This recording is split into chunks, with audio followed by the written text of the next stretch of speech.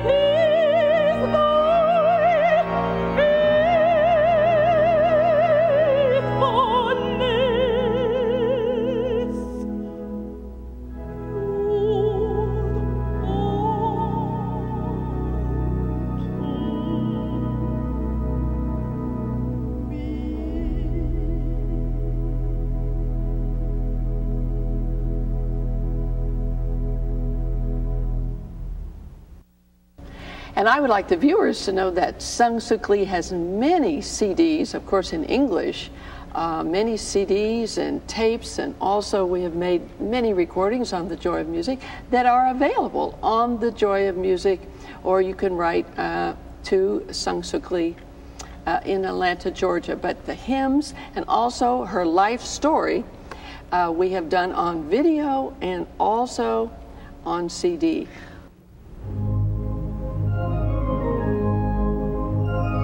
Down at the cross where my Savior died, down where for cleansing from sin I cried, there to my heart was the blood applied.